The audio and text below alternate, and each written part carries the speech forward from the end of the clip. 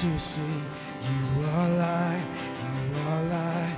When the darkness closes in, you are hope, you are hope. You have covered all my sin. You are peace. You are peace, you are peace. When my fear is crippling, you are true, you are true. Even in my wandering, you are joy, you are joy. You're the reason that I sing. You are life, you are life. In you death has lost its sting.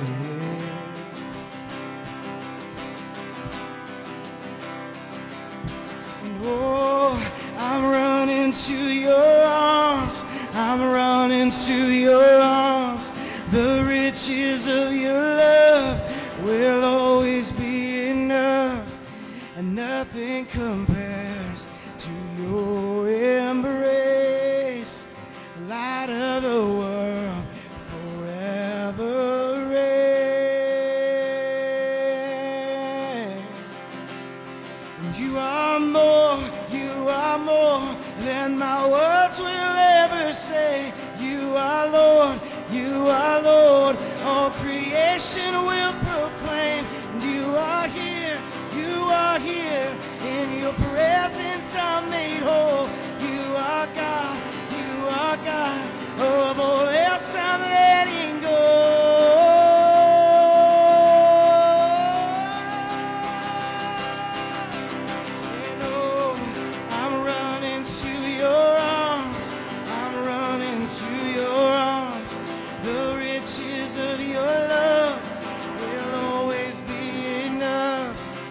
Nothing compares to your embrace, light of the world, forever reign.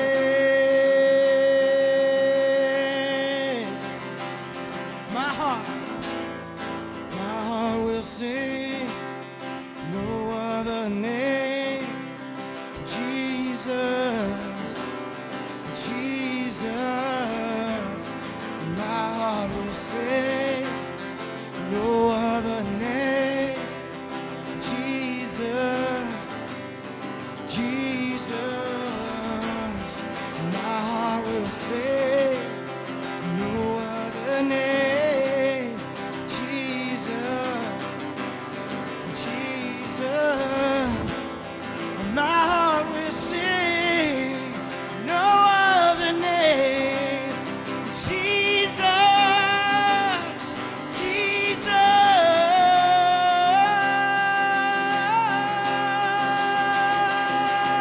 And oh, I'm running to your arms. I'm running to your arms.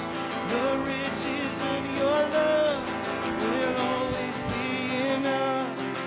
Nothing compares to your embrace.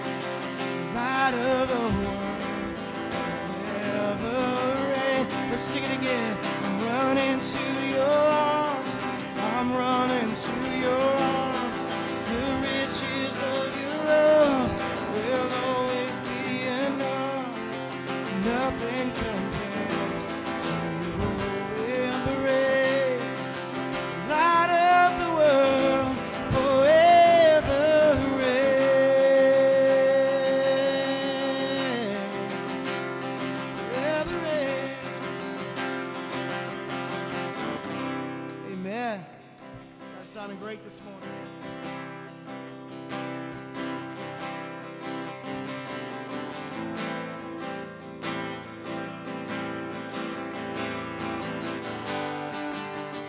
He loves us for who we are, not what we could ever do. No sin is outside of his grace and mercy. He's a jealous God. He wants all of you, not just the Sunday you, not just the small group you, or the youth group you. We are his. He is ours. Let's sing, he is jealous. He is jealous for me.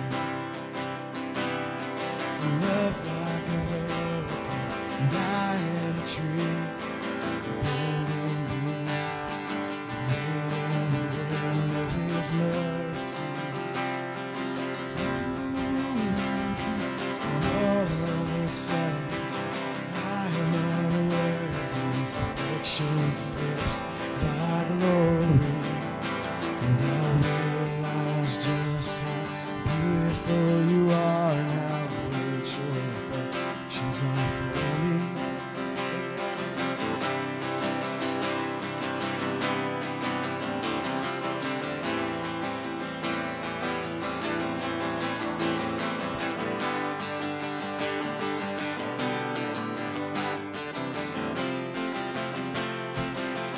He is jealous. Oh, and He is jealous for me. And love's like a hurricane. I am a tree bending beneath the weight of His wind and mercy.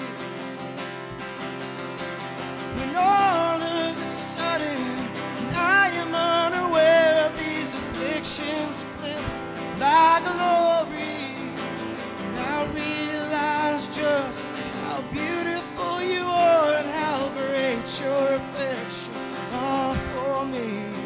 Singing, oh, how He loves us, oh, how He loves us, how He loves us, oh. He is jealous for me. Come on, church, sing. He is jealous for me. Oh, yeah. Love's like a hurricane. I am a tree bending beneath the weight of His wind and mercy. And all of a sudden, I'm unaware of these afflictions eclipsed by glory, and I realize just how beautiful You are and how great Your affections are for me. How He loves, oh, and how He loves us, oh, oh, how He loves us, and how He loves us, oh yeah, and He loves us, oh, how He loves us, oh, how He loves us, and oh, how He loves,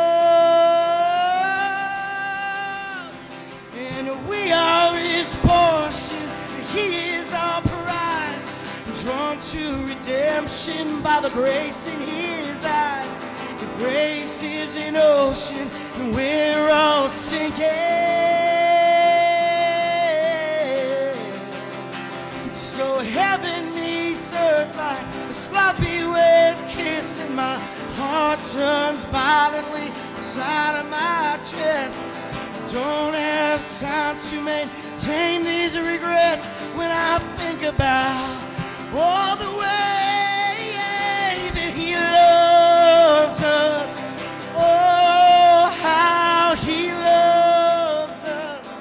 Oh, how He loves us.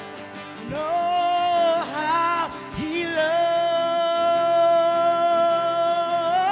Yeah, He loves us. Oh, how He loves us. Oh, how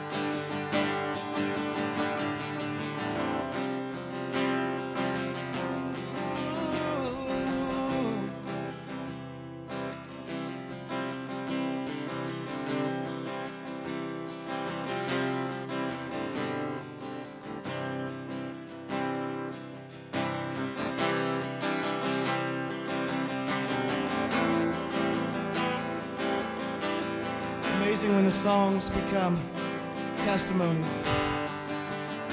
It's incredible when the lyrics jump off the page because you just went through it, or you're just coming out of it. But all in the meanwhile, if you could still sing how great, how wonderful, and how marvelous is your God, then you understand the gospel.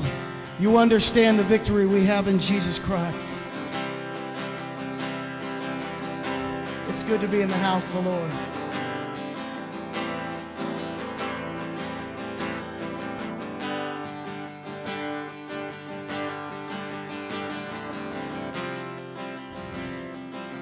Here we go. Splendor of the King,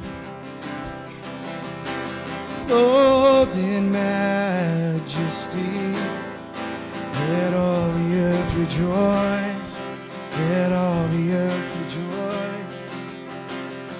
And he wraps himself in light, and darkness tries to hide, and trembles at his voice, and trembles at his voice. Oh, here's the good part. How great is our God. Sing with me, how great is our God. Oh, sing how great, and how great is our God. Age to age, come on, church. Age to age, he stands. Time is in his hands, beginning and the end, beginning and the end. God and three in one. Oh, Father, Spirit, Son, the Lion and the Lamb, the Lion and the Lamb. How great is our God. Sing with me, how great is our God. Oh, sing how great, and how great is our God. 'Cause you're the name above all names. God, you're so worthy of all praise. So my heart will sing, how great is our God. Oh, you're the name above all names. You're the name above all names. God, you're so worthy of my praise. I don't have a choice, so my heart will sing, how great is our God. Ooh, and how great is our God. Sing with me, how great is our God. Oh, we'll sing how great, and how great is our God. Jesus, how great, come on, sing.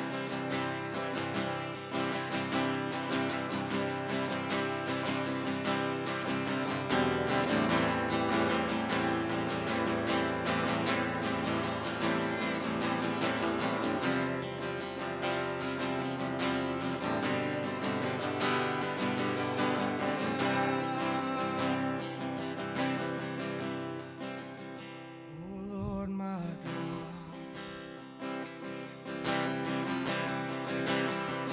when I in awesome wonder consider all thy hands have made, and I see the stars, and I hear the rolling thunder. power throughout the universe displayed. Then sings my soul, my Savior God, truly. And how great thou art, and how great thou art. Then sings my soul, my Savior God, truly. How great thou art, and how great thou art. One more time, church. Then sings my soul, my Savior God, truly. Oh, how great thou art. How great thou art. Then sings my soul, my Savior God, truly. How great thou art. How great thou art. Jesus, oh, the name above all names. Jesus, how great is our God. Sing with me, how great is our God. And oh, we'll sing, how great is our God. Thank you, Jesus. Thank you for meeting us here, God. It's not lost on us. We came to meet with you. We feel you in this place. Like a rushing wind, we feel you, Lord. Would you anoint today's message? Would you bless the fellowship? Would you keep the coffee hot, Lord? We just love you. You're so amazing. No song could ever really capture just who you are. But we've got eternity to try and write new music and sing new songs and sing old songs. How great is our God. How great thou art. Beautiful Jesus, wonderful Savior, amazing Counselor. That is our God. Thank you, Jesus. Thank you, Jesus. Amen.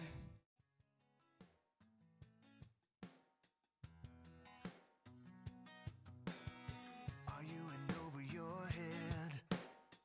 Are you in water so deep you're drowning? Do you think you've been left? And there is no one to feel you're hurting? Well, everybody has been there. Guys, we're in this series called Stand, and last week we talked about standing out and doing what God has asked us to do, and this week we're going to talk about standing up. A lot of times we fear confrontation. We get to this point where we hide when something comes up. By the way, if you have a teen, they are walking out the door right now to go to their own service, and we would love for your teenager to join them. So they just go right around the corner into a room over here. So if you have a teen here and they want to go hang out and hear something that's more relevant to them, then have them go. So as we're in this message, we're starting to look at it, and today we're going to talk about really standing up for what's right, standing up for what we believe in. And so when you start listening, and we're talking about Daniel here in this thing, and over the next couple of weeks, next week we're going to talk about standing strong for what's right, standing in faith, standing firm. This week we're in Daniel 4. So if you have a Bible, or if you need a Bible, we'll get you a Bible. But open to Daniel 4 and really just kind of start as you're listening to me in the background, because I know a lot of you guys just tune me out as I start talking. just kind of start reading a little bit into Daniel 4. And really, he stands up for what is true here. Daniel, he has this opportunity to really sit out and go, I can just say something and kind of end it. I don't have to continue going on and on. I don't have to continue expanding on what I'm talking about. And he comes out and he stands up. Doing something wrong, stand up. That's what we're supposed to do. When we see somebody, you witness somebody that's doing something wrong, it is your job to stand up.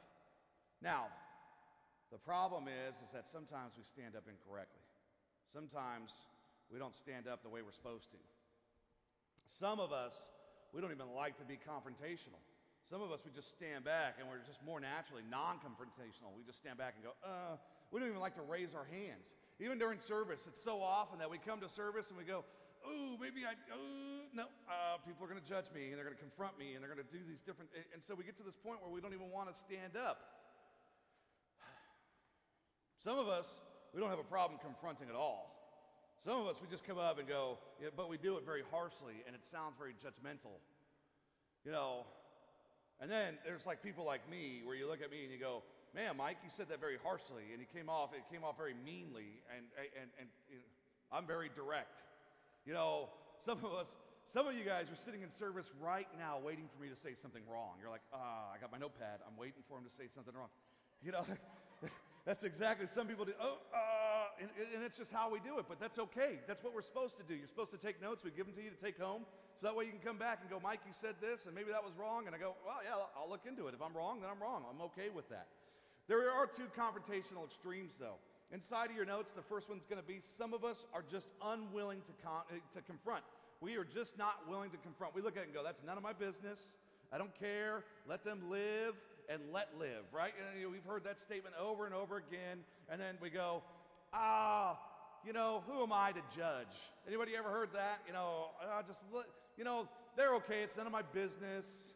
It's not something for me to really get involved in.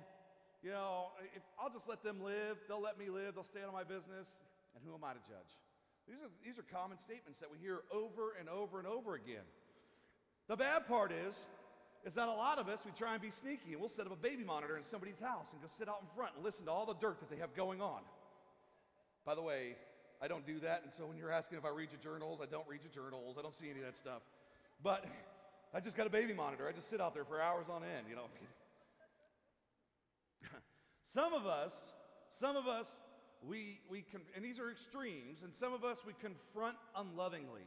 We do these drive-by confrontations. We walk by and go, you really did that wrong, and just keep going. There's no love, there's no nothing to it. It's just a complete drive-by thing. And we get to this point where we either don't take a stand or we stand up in the wrong way. We get to this point where we just, I'm going to let it go, or we become, where people start looking at us and go, you're a judgmental Christian, you're a hypocrite, you're this. These are all lines that are very well known if you're in church, because you hear them all the time. You hypocrite, you judgmental person, you're this, you're that, you're this. Can you turn on that air conditioner for me, please? And so you start hearing these. When you start seeing different things, our children make bad decisions, you stand up there and you try and confront it, don't you? It's your own children. You go, I got to fix this. I got to confront it, and I got to help them grow. When you have a relative that tends to manipulate people, you start warning people about it. You know that. You've got some people around that they manipulate over and over again. And as a spouse, what'll happen is that you'll go, hey, so-and-so's trying to use you, right? That's what's happening. They're using you for this, or they're using you for that, or this is going on. These things happen. Or your spouse should come to you and go, hey, I feel like you're taking me for granted. These are things that you'll confront then.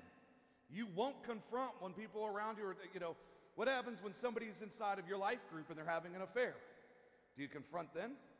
Or do you go, I kind of know something's going on there, but I'm not going to say anything about it? No, we're called to actually say something about it. We're called to help, and not just come in and go, hey, you're a lying, cheating, whatever it is. We're called to stop them and help them grow and help them get correction from it. And the problem is we don't do that.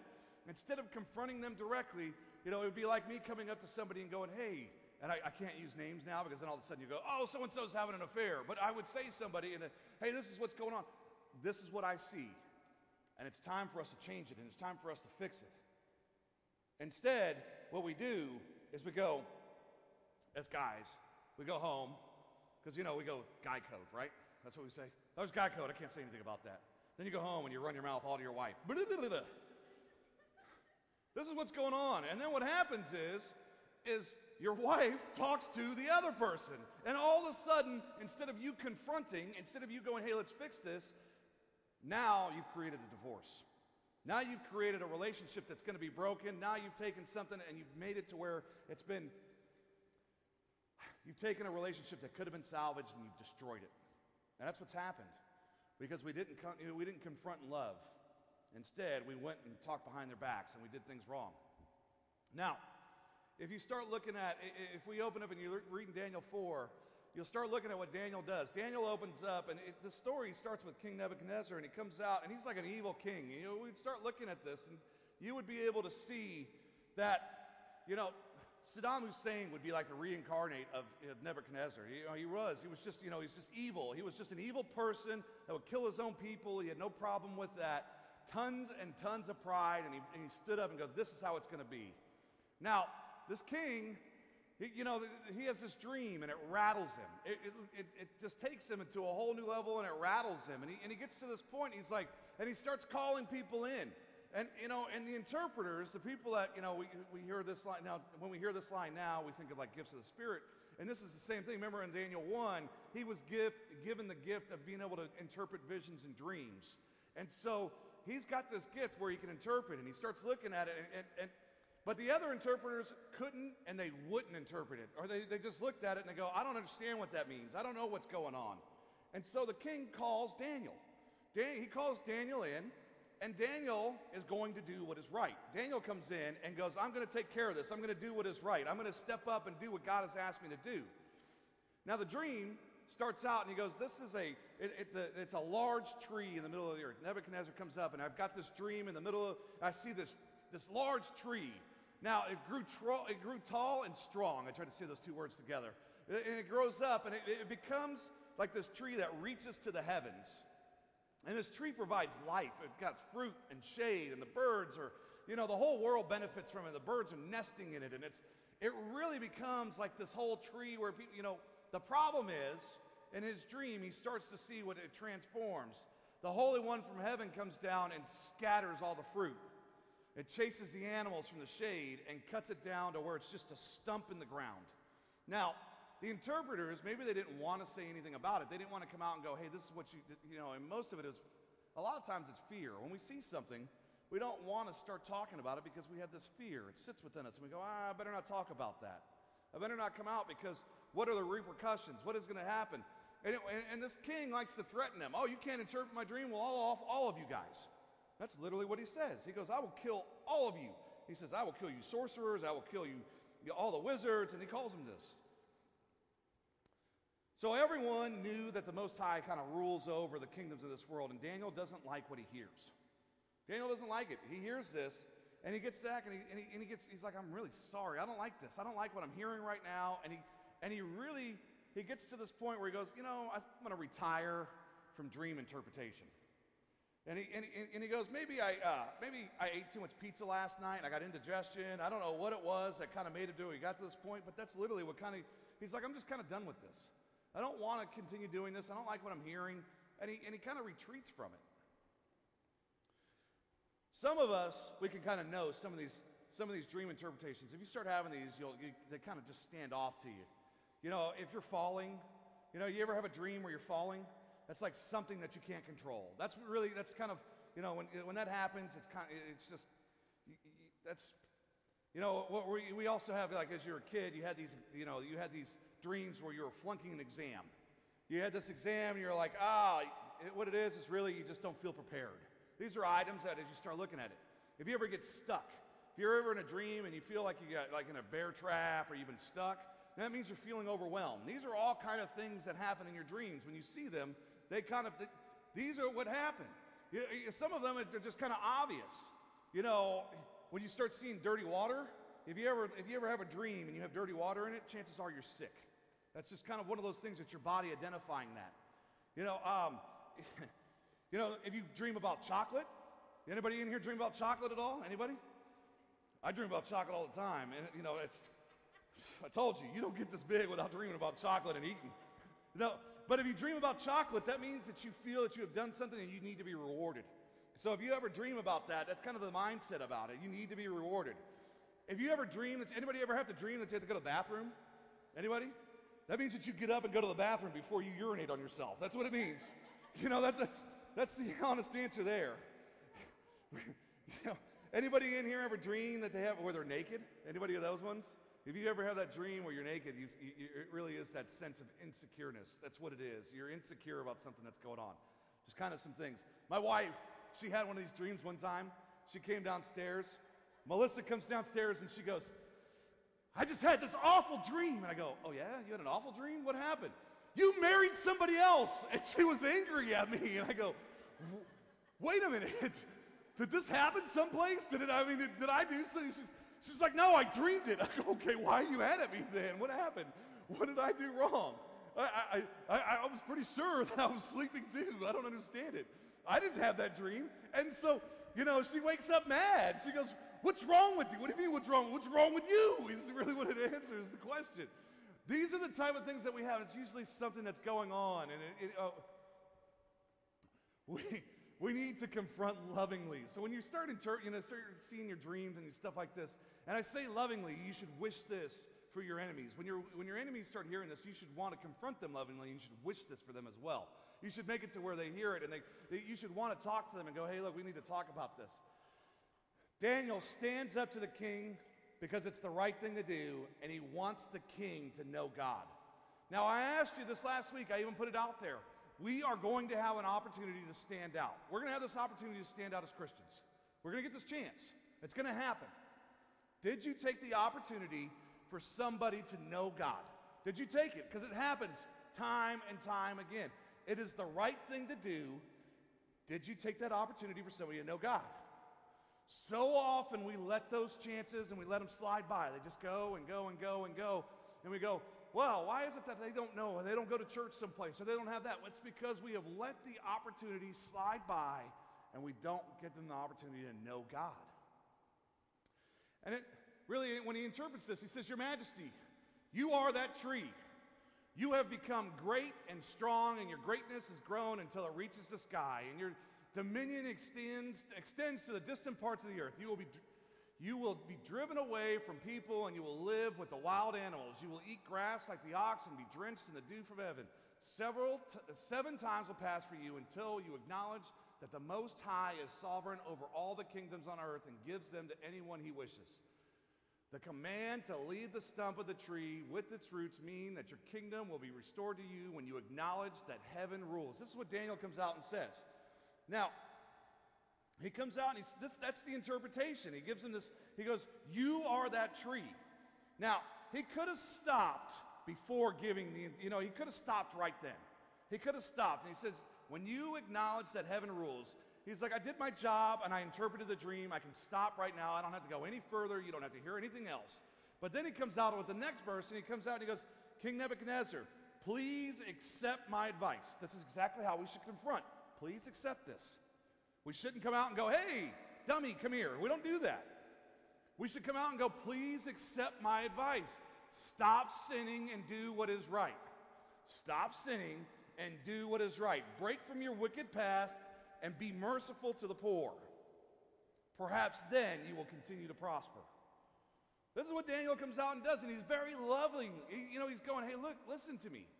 This is what the deal is. You can stop and everything will grow. It will continue. Now, isn't that what happens? Is that in our lives we get to this point where we continue and we have sin going on. And we know that if we stop sinning, things will start growing. Look at us. Look at what we do. We go, God, why aren't you blessing my home? Well, have you been doing what he's asked you to do?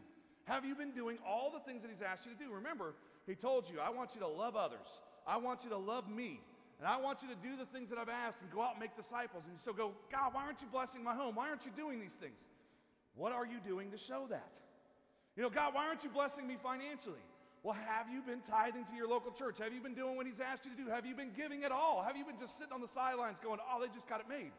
Because I'll tell you right now, is that 90% of churches in this world, 90% operate on 10% of the giving that comes in. Operates on, literally, 90% of churches, They only live on about, only 10% of what they could actually do. If everybody in church tithed, could you imagine how much more the churches could do? Could you imagine what would happen? They would be able to live on 100% of that potential. They would be able to grow and reach some more of the kingdom, reach more of the people, but we don't do that. And we go, well, God, why aren't you taking care of this? Why aren't you blessing? Why aren't you doing these things? It's because we've forgotten to do what he's asked us to do. God, why is this thing's happening? Have you stopped sinning and started following the plan that he's asked you to do? Then I will allow you to prosper. Then I will allow you to grow. Then I will allow these things to happen. I mean, it's time and time again. Haven't you seen what happens over and over and over again in the Bible? Here's what happens. The Israelites, they go out, they think, oh, I can do it without you, God. And they seem to do fine for a couple weeks, couple months, couple years. Then what happens is they fall away from God completely. And God goes, I don't like that. It's time to put you back into enslavement. And then so from Egypt to the Babylonians, to all these different, every time, enslavement. It's because they started sinning and fall away from God and decide they want to do their own little plan instead of doing what God has asked them to do. We are those people now. We fall away from God. We get to this point where we go, I got it. I can take care of it. You can't take care of it without God. You can't. You try and think that you can. You go, oh, I am so good at what I do. I've got it. That is you talking, not God talking through you. You need to start realizing that everything you have comes from God. Everything. Everything you have. That cup of coffee that you might be drinking right now, it came from God. That's where it came from. It did. He helped grow the tree. He helped give us the money to buy it. All of these things, God allows to make it happen. Well, he does the same thing at your home. He does the same thing with your children. He does the same thing over and over and over again. This is what God allows to happen. God can take it all the way. Open up the book of Job. Look what happens when he takes his hand off. And he goes, I've removed my perfection. I've removed my protection. And look what happens. Look what happens to Job. And now granted, it's kind of a far cry from what can happen to us, but literally Job loses everything. But when he remains faithful, he continues doing what God has asked him to do, even though he's going through all this turmoil. Because the first thing we do is when we go through turmoil, we go, God, why is this happening? I hate you. All of a sudden, we end up losing and we continue to fall. And we start asking these questions. Why aren't I prospering? What's going on? In Daniel, he comes out and he goes, dear brothers and sisters, in Galatians, dear brothers and sisters, if another believer is overcome by some sin, you who are godly should gently and humbly help that person back onto the right path. And be careful not to fall into the same temptation yourself. Now listen, because here's what happens. Remember, as Paul gives us these instructions over and over and over again, he goes, hey, you're growing, now you should go help other people. Go be like them, help them grow. But don't become so much like them that you start sinning like them. Because that's what happens. So we go to help people grow. We go to their, you see it over and over again. You got people that show up to church, the next Friday they're out partying at the bars, and instead of reaching people, they're literally there actually tearing themselves down and they're falling into sin. It happens. The funny part is that, and I'm not saying that going to the bars is a bad thing, because if you know me, then you knew that I worked in a bar, and you knew I've done that, and I'll go, but what happens is I go outside and I have these biblical conversations with people. I go outside and I'm out there trying to talk to people about church. They hate me at the bars. I show up and they go, man, I was here to get hammered, not have a conversation about God. And I go, nope, I'm here to help you grow. I'm trying to get you into church. I'm trying to do these things. And a man named Bill Easton used to sit at the end of the bar every week at a Friday night, and he would drink orange juice and hand out Bibles in church, or hand out Bibles inside of a bar. Can you imagine that? You went to a bar and a guy's there and he's just giving out Bibles. He said he had some of the most in-depth conversations. And by the way, 20 years ago, that man took that same place, that bar, started doing service there on Sunday mornings and grew a church of 4,000 people out of it. So you can literally make it happen inside of a bar. It doesn't matter where you're at. You can speak the gospel and talk to people and help them grow, no matter where they're at. But you have to do it lovingly instead of judgmentally and coming in and going, hey, I want to help you grow and I want to help you get through all this. Not showing up there and go, what's wrong with you? Why are you drinking? What's wrong with this? Go where they are. That doesn't mean that we have to do what they do. There are lots of things in this world that are legal that I choose not to do because they are unethical and they're unbiblical. Lots of things in this world. That's how it has to be. You have to look at it and go, I'm going to go out and do things, and I'm not going to fall into the same temptation myself. Prayerful confrontation. This is where you look at it and go, God, help me confront with the goal of restoration. Guys, have you noticed? We have this thing here, we call it the Restoration Project. Why? Because we want to help people grow and get back into the fold of God and help them get back connected. We call it the Restoration Project because that's what we go out. We help restore people. Gently and humbly help that person back onto the right path. The goal cannot be of being right. The goal is helping them be right.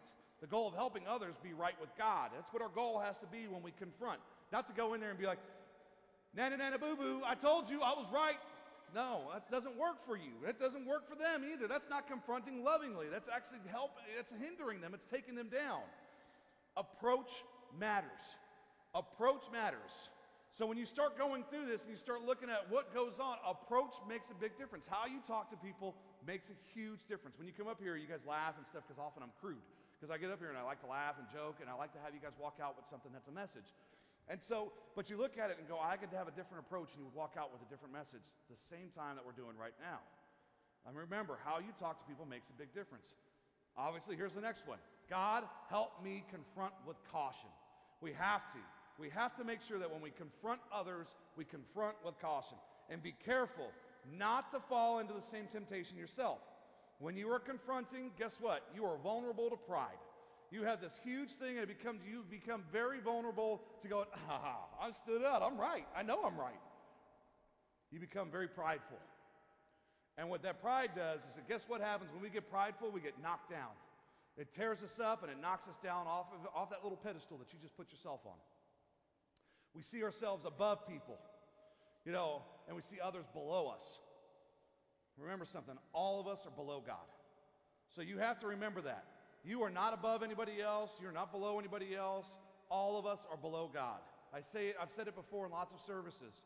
We have to make sure that we remember that God is the lead of this story. He is the main character of what we do. We are all supporting actors and actresses, and we are helping the story. And we can all get Academy Awards. That Academy Award is that date that we're waiting in heaven. That's what can happen. We can have that right now. That's completely open for us. But we have to support, instead of thinking that we are the main characters. We are not the main characters of the story. We're not. We are supporting actors. Stop thinking of yourself as being Denzel Washington in a movie or whatever it is, because that's not you. You're not Adam Sandler or whoever, whatever movie's out now. I don't know. I don't get a chance to go to the movies anymore. The other thing is you have to remember, it's like, what happens is it's like a guy will confront another guy about porn. Hey, you should stop watching porn. And the problem is the other guy who's confronting the one watching porn is having an affair.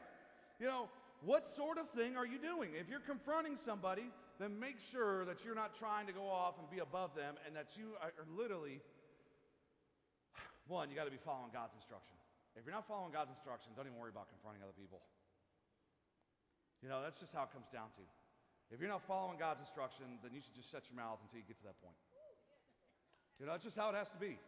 If you're following God's instruction, then you can help other people grow. But until then, just go ahead and relax and sit this play out. And that's just how it has to be. Sit on the sidelines and wait until you're ready to be put on the field. Because a lot of times we get there and we go, oh, I'm a Christian and I can go confront others. No. Are you a practicing Christian, or are you an acting Christian? Are you somebody that acts like they do things right, and they only do that for that 1.5 hours that they're here? Or are you a practicing Christian and people can see that in your life all the time? Because if you're a practicing Christian, then please, by all means, show up and confront. Talk to me, speak to me in love. But if you're an acting Christian, then just go ahead and bite your tongue. And when you get to the point where you're a practicing Christian, then let's start getting there. Daniel confronted the king. That's exactly what he comes out. Daniel confronted the king, and he comes up and he goes, you're doing that wrong. The king didn't turn yet.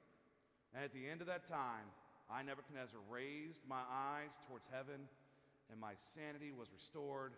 And then I praised the Most High, and I honored and glorified him who lives forever. It's Daniel 4:34. Think about this. When we confront in love, and we step out and we go, hey, I can help you grow, and you should stop doing this, then guess what happens? People recognize where it comes from, and they look and they go, you're right.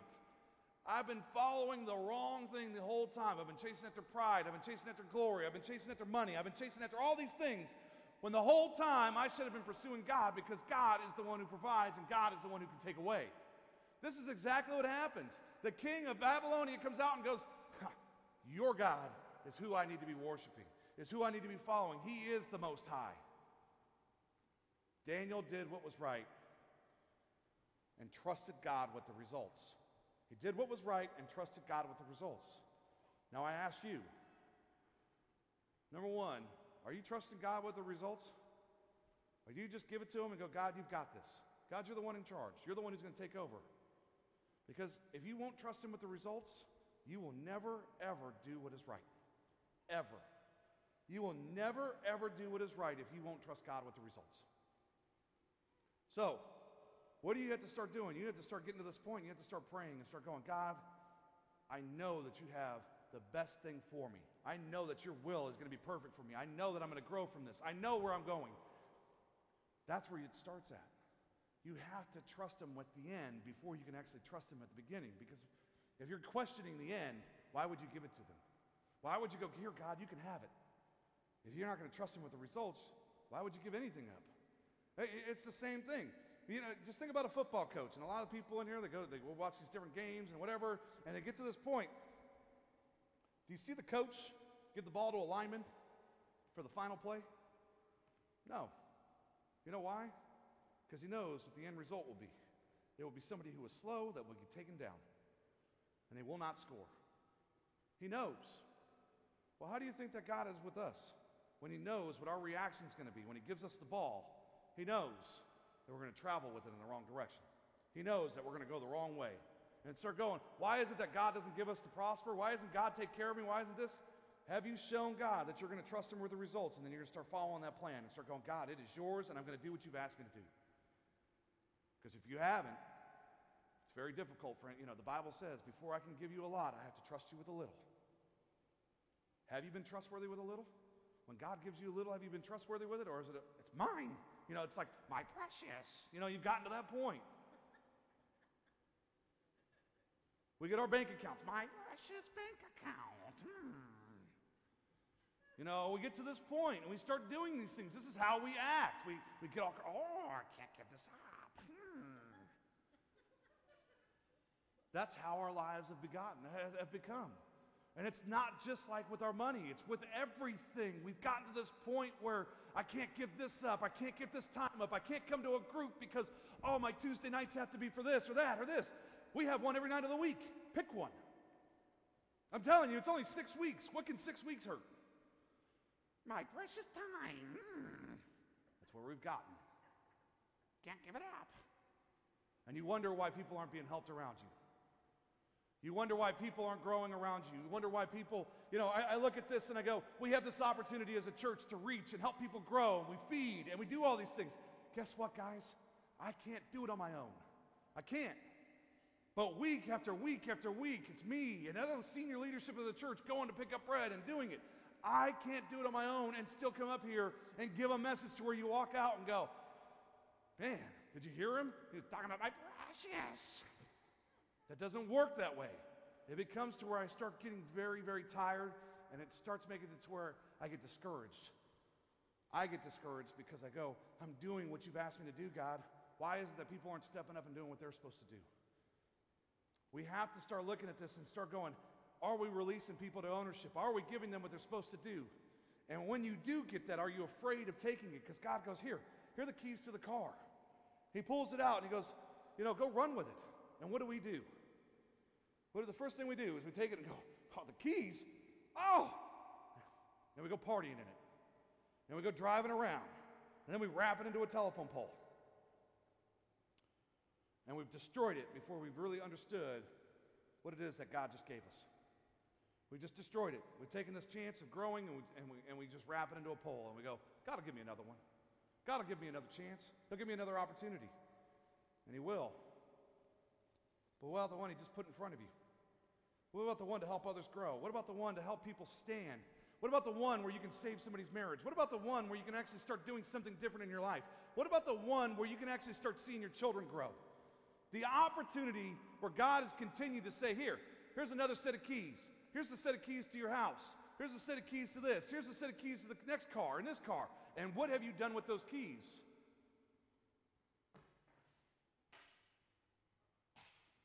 You just continue throwing them away. God, give me another one. I'll wrap it into the next pole. God, give me another one. God, give me another one. God, give me another chance. God, I don't understand what it means to stand out. I'm telling you right now, this is me lovingly confront you. This is what's happening right now. It's time for you to stop sitting on the sidelines and stop and start going, I'm going to sit this play out because I'm not ready. I'm telling you, you are ready. You're here right now. You are ready. It's time for you to step into what God has called you to do. It's time for you to stop sitting on the sidelines and going, I'm afraid. Well, guess what? We're all afraid. We're all afraid to step out and do what God's asked us to do. It's called faith. I have the faith that God will provide for me. Even though I'm afraid, my faith is stronger than that. What is holding you back and what is preventing you from being what God has asked you to be? It's time for us to really pray on that, and maybe you do need to hit the reset button and take that chance and go, God, right now, I will follow the plan that you have laid out for me. Right now, I will start doing what you've asked me to do. Right now, I will start being able to be trusted with a lot. Because right now, I know that you haven't been able to trust me with a little. It will change, and you can do it right now. Stop sitting on the sidelines and going, I'll just get the next play. I'll catch the next bus when it comes by. Your bus is right now. It's pulled up right out front. It's time for us to get on and start going, God, I know that I'm here to support you, and I know that I'm here to support the ministries that you have provided. It's time for us to start doing and acting the way that he asks us to. It's time for us to start being an acting Christian, not a play Christian. And not one of these people that sips on the sidelines and goes, I like calling myself a Christian, but I don't know what it really means to be one. Start moving forward and stop being afraid. God said, I'll provide. I will give to you. I give to everything else. I give to the birds and bees. What makes you think that I won't give to you? It's time to change. It's time to move forward. And it's time maybe to hit that reset button and go, God, you can trust me. God, I will do what you've asked me to do. And God, I want to follow and I want to be part of your plan. Let's pray. Father, thank you so much. Thank you so much for giving us this opportunity, this chance to stand out, this chance to stand up and start doing what is right. To not be afraid, to not sit on the sidelines and see these wrongs and these injustices happening and going, I'm not going to do anything about it because it's none of my business. It is our business. It's our business to love others, to help them grow and to bring them back into the fold. Hey, God, I have been so lost in doing that, and I want to come back. I want to be back in the fold. I want to help others grow. I want to love on other people instead of being judgmental, instead of being a hypocrite, instead of going, don't do that, and I'm going to go off and do the same thing 10 minutes after I tell you that. God, I'm ready to change, and I'm ready to start following, and I'm ready to start living the plan that you've lived out, that you've given me, that you've said, here, this is what I want you to do. I'll start picking up your word. I'll start living life for you. Where it seems that everything seems to fall into place and that you continue to provide and things are taken care of when I truly live for you. God, guide me, lead me. Help me hit this reset button right now. Help me get back onto the right path. God, I know that I've been doing my own thing. I know that I've been living the life that I wanted to live, and I'm ready to get back onto the path that you've laid out for me. I want to get back on the path of righteousness and start living the life that you said that I'm destined to live. I want the life where I get to come home at the end of the day or at the end of my life, and I know that it's eternity with you. God, I know that you sent your son for me so that I can have that, so I can have that grace, so I can have this opportunity. But God, I haven't lived that way. And I'm ready to start. And I'm ready to start living the life that you've asked me to live.